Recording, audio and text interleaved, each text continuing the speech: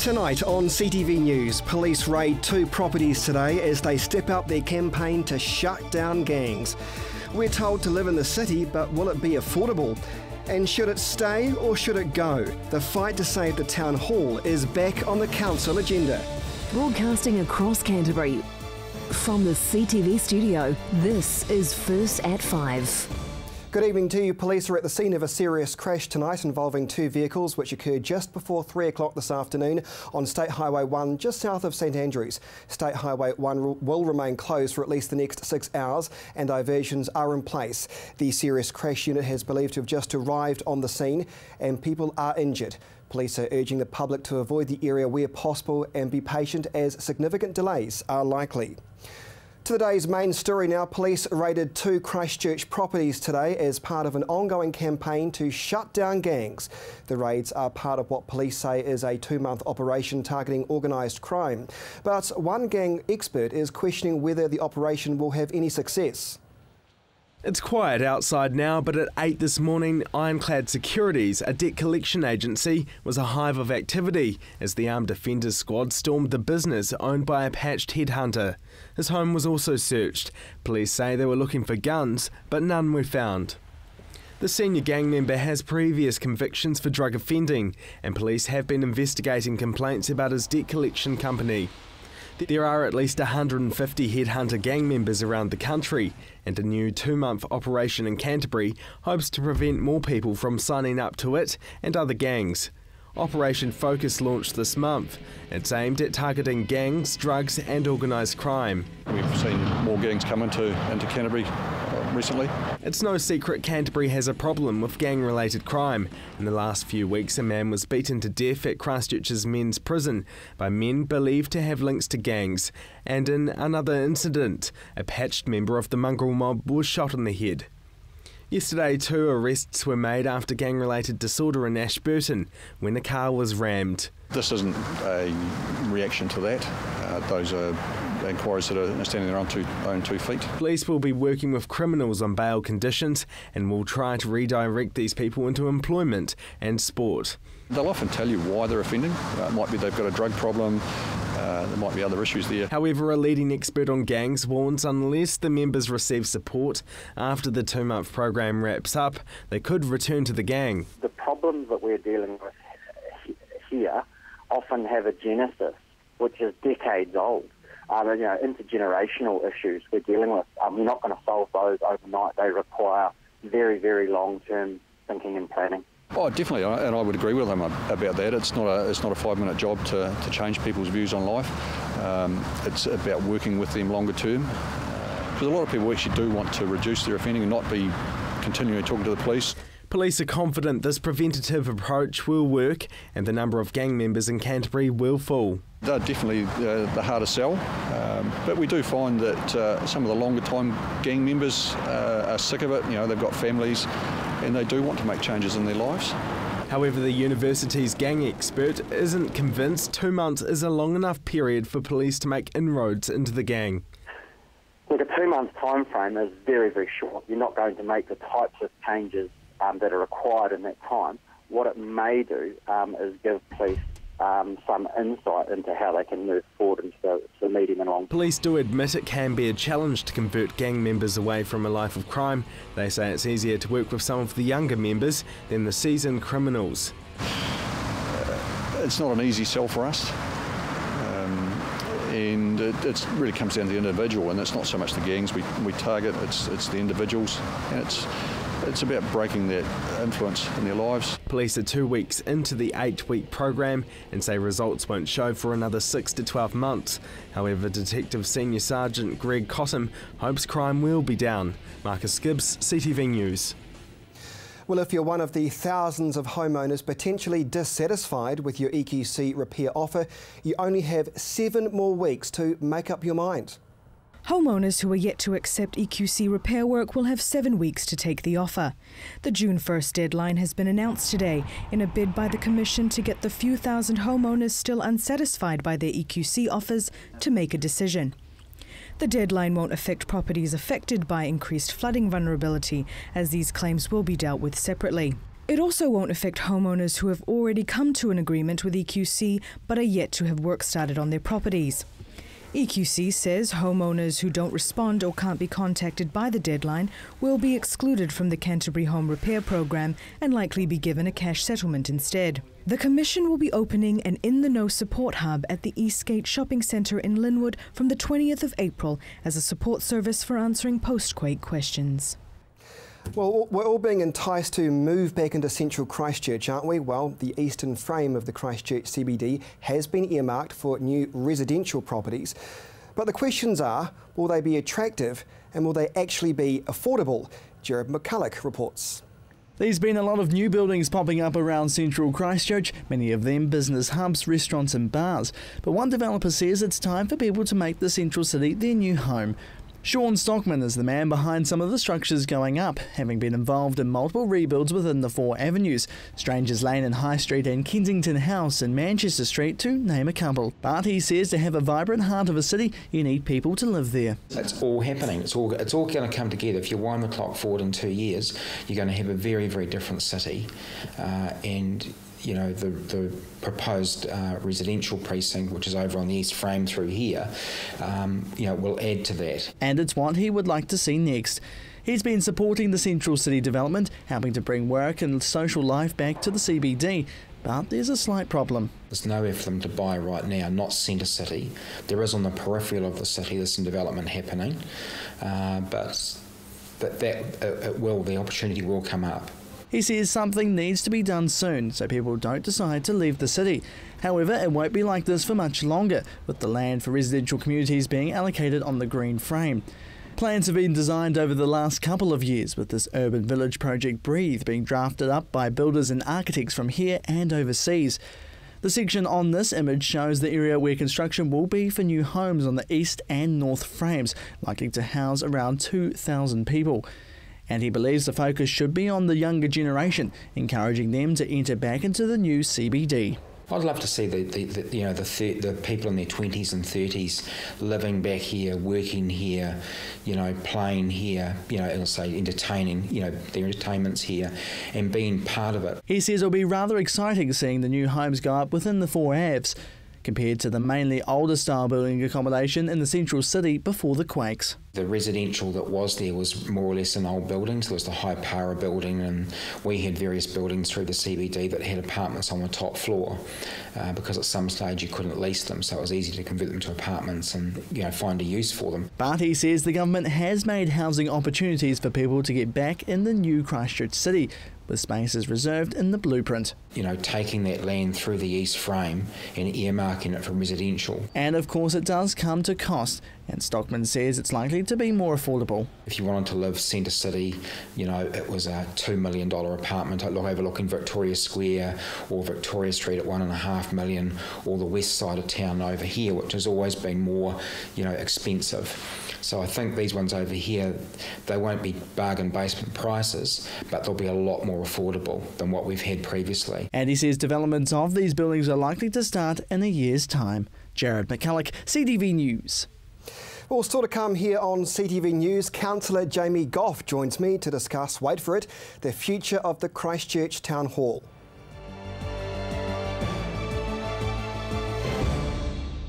Kids television is right here on CTV.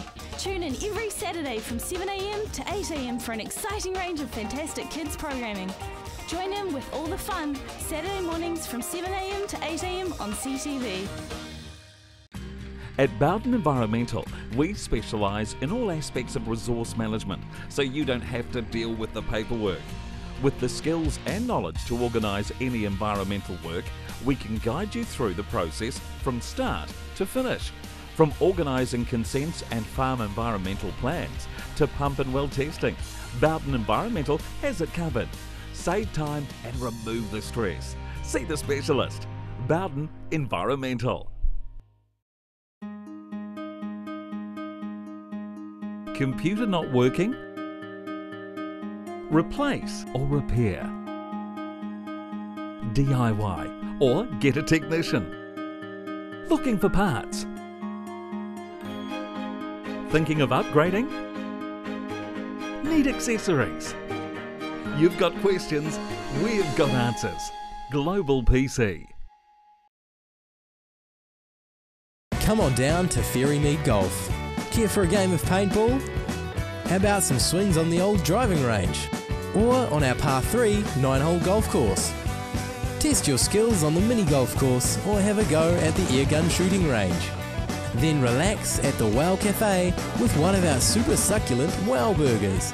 Whether you want to perfect your swing or are looking for a fun family day out, come down to Ferrymead Golf, 50 Ferrymead Park Drive, right next to the Ferrymead Heritage Park. Arts 21 showcases the vast creative talent and minds that are making a name for themselves in Europe and beyond. Think outside the square with Arts 21.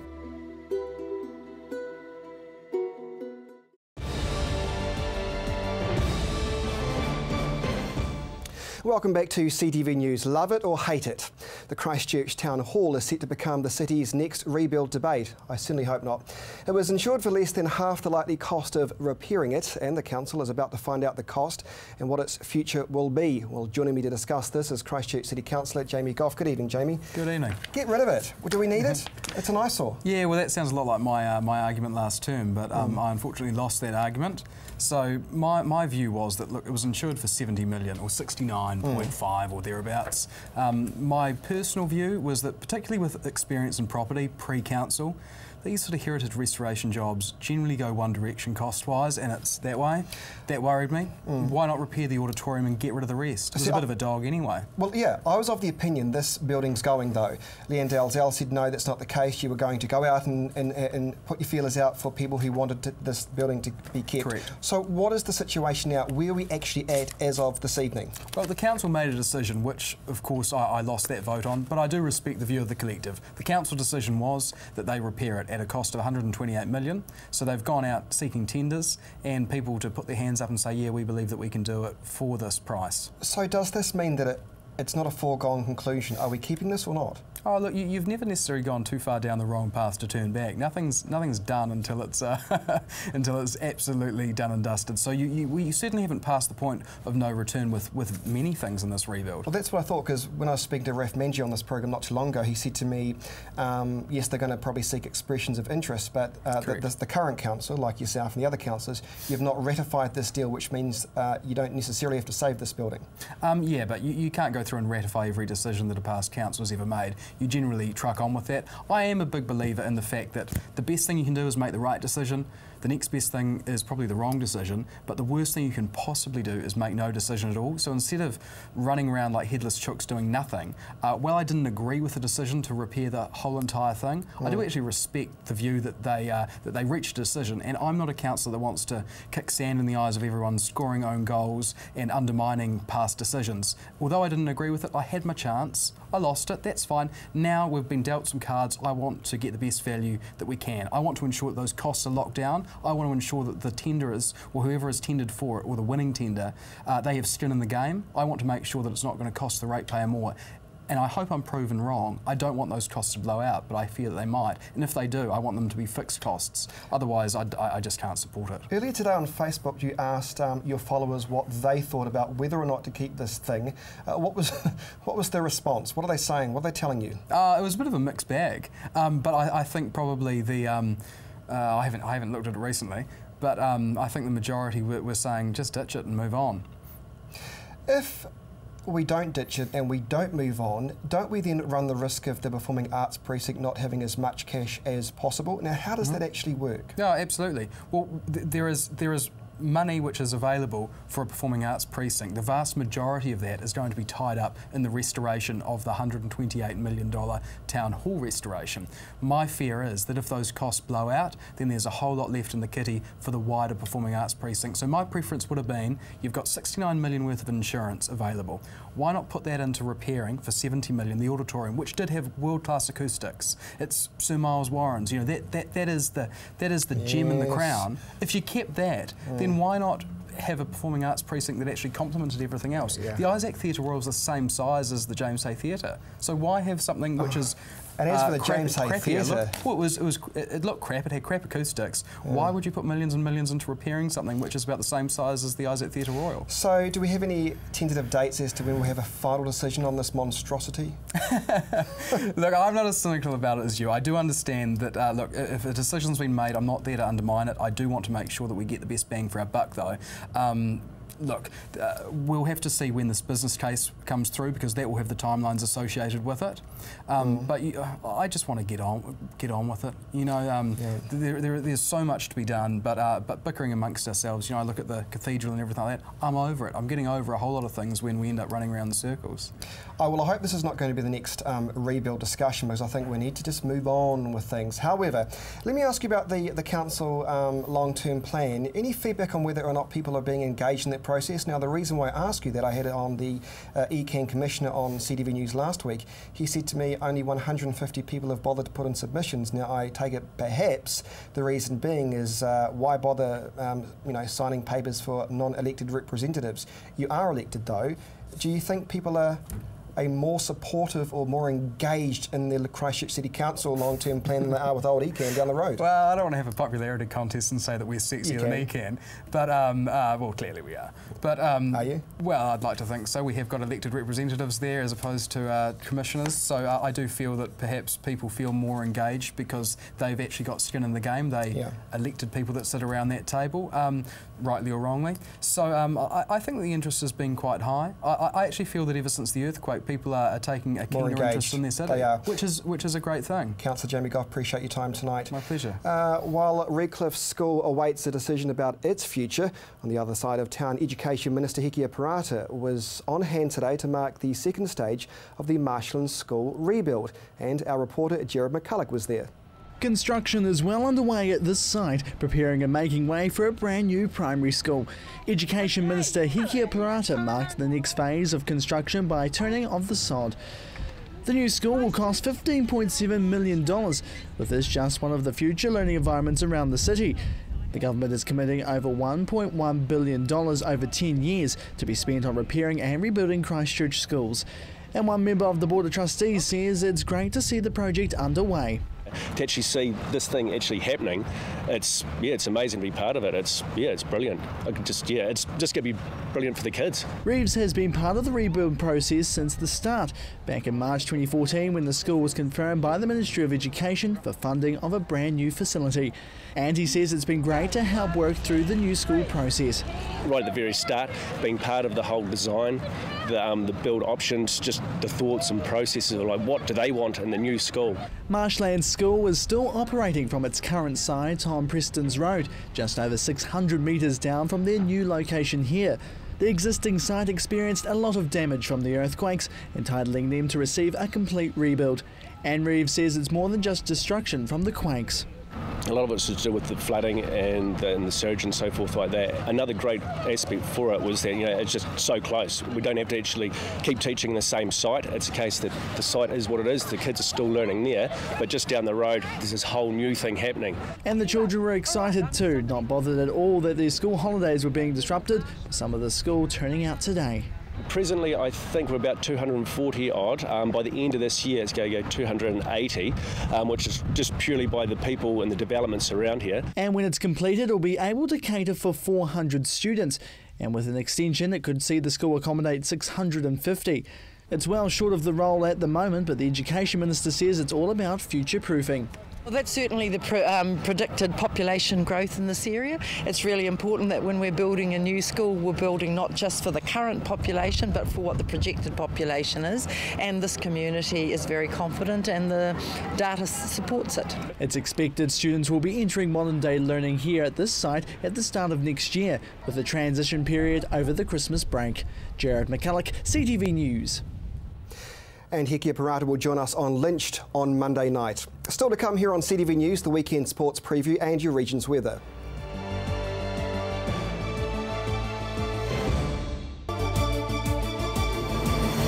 When you need to know what's happening in your region of Canterbury, join me, Chris Lynch, for CTV News First at 5, weeknights from 5, right here on your local channel, CTV.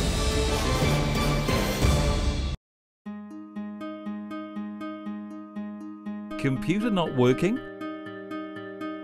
replace or repair, DIY or get a technician, looking for parts, thinking of upgrading, need accessories.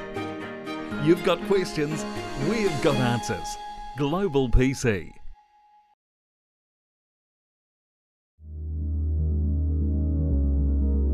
The preparation, the devotion, the fearlessness, the intensity. Runway model management. First impressions are everything.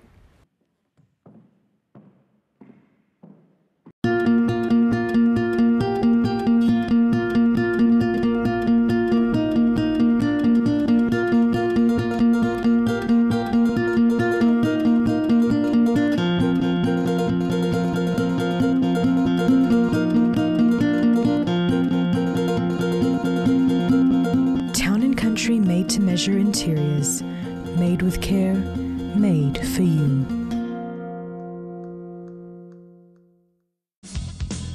Join Graham Sinclair and the team at Gone Fishing as they bring you great stories, fishing tips and beautiful scenery.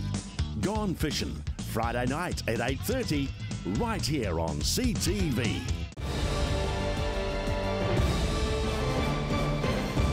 Welcome back to CTV News. Now here's Gords with the weekend sports preview.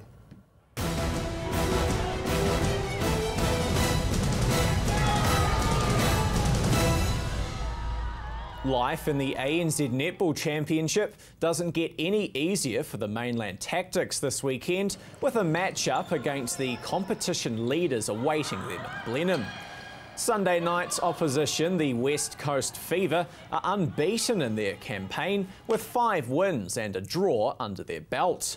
After Monday's blowout loss to the Southern Steel, many will be predicting another one-sided affair, while the Tactics will be looking to make amends for their last display and make things difficult for the table toppers. That match in Blenheim gets underway at 7:10. Well, to basketball now, where the Canterbury Rams face a tough test tonight when they take on the Southland Sharks in their 3rd match of the NBL season. After starting their season with a win and a loss, the Rams have the perfect opportunity to show their intent for this season against a very strong Southland side.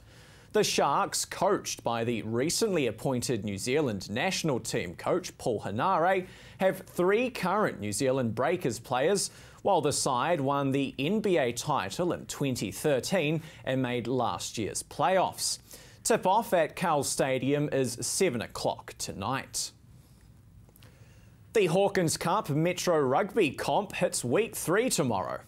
Last year's Hawkins Trophy winners, High School Old Boys, will be looking for their first win of the season when they take on Christchurch at Christchurch Park. Table toppers and defending cup winners Lincoln University are at home to Burnside, while fellow table toppers New Brighton take on Shirley at Burwood Park. Marist Albion host Belfast, Sumner host Sydenham at St Leonard's, while Linwood will be looking for 3 straight wins to start their season when they play University at Linfield Park. And finally tonight, the Southern Derby takes place at AMI Stadium tomorrow night when the Crusaders clash with the Highlanders. Both teams come into the match in form, with the Highlanders sitting just 1 competition point above the Crusaders in the Super Rugby competition. The Crusaders will be hoping for a repeat of round 2 in this year's competition, which saw them prevail 26 points to 20 over the Highlanders in Dunedin. A win tomorrow would make it 7 in a row over our southern rivals, equalling their longest streak. Kickoff is at 7:35. You're up to date with the latest in local sport.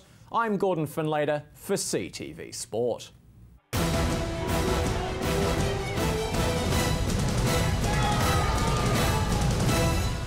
And now it's time for your region's weather. Good evening, Canterbury. It's Friday. Let's take a look at your weather. Timaru, Temuka and Geraldine, you're all on 13 today.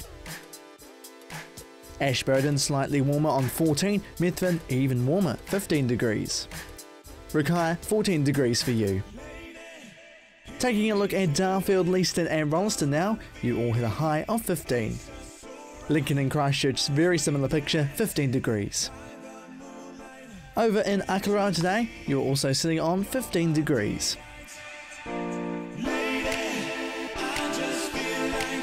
Taking a look at North Canterbury now, Kaiapoi, Rangiora and Amberley, you're all on 16 degrees.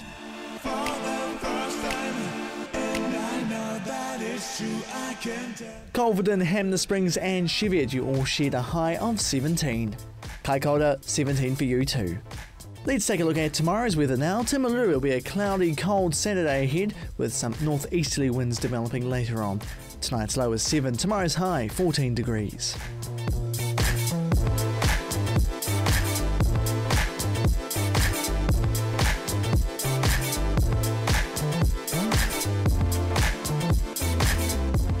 There'll be plenty of low cloud at Ashburton tomorrow with a chilly northeasterly breeze expected for you. Your overnight low is 7, tomorrow's high 14.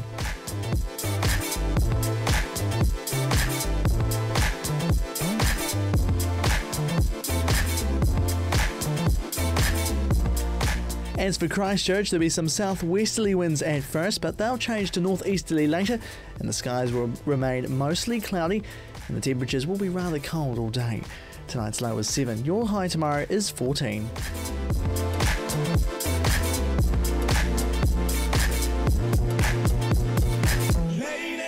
A cloudy, cold start for you, Kaikoura tomorrow with some northeasterly winds developing. Your overnight low is 7. Your high tomorrow, 14 degrees.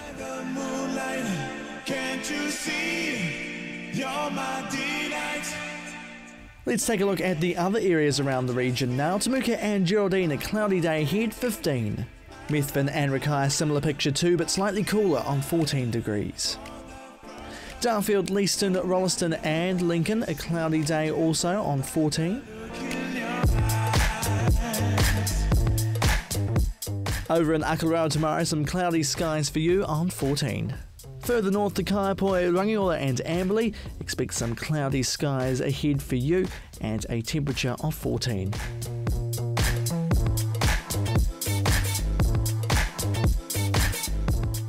As for Culverden, Hamner Springs and Cheviot, some thick cloud at first, but that will die away in the afternoon, just leaving you with some cloudy patches here and there on 14. Looking ahead for Canterbury now, will be a much warmer day on Sunday with some sunny periods. Hooray! High cloud for you and some fresh northerly winds. They'll get stronger as the day goes on. As for Monday, it will be cloudy with some frequent showers here and there and very cold to wrap up warm. There'll also be some strong southerly winds as well. Expect snow too to 400 metres on the ranges. And looking ahead to Tuesday, some wintry showers with hail possible. Snow also to 400 metres expected and strong gale force winds. Expect that Tuesday night too. As for Wednesday, that will disappear and there'll be just some cloud and showers and some southwesterly winds. But as for Thursday, that'll all change. It'll be mostly fine with some sunny periods here and there, but just some moderate southwesterly winds expected. But for now, that is your weather for Friday. And that is CTV News. Have a great weekend.